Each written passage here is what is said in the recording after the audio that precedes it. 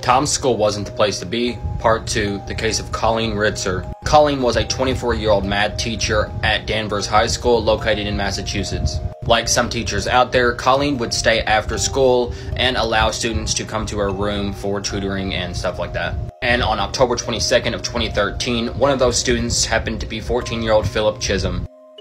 In this tutoring type session, Colleen asked Philip how he's kind of adjusting and how he's liking Massachusetts and Danvers High School, as well as something about his hometown in Tennessee. Mentioning Tennessee aggravated Philip right away, as he had just moved from there and his parents had divorced there, plus his father was abusive to him there. Afterwards, Colleen proceeds to go to the bathroom and Philip soon follows, and once inside the bathroom, he proceeds to R her and stab her with a box cutter 16 times.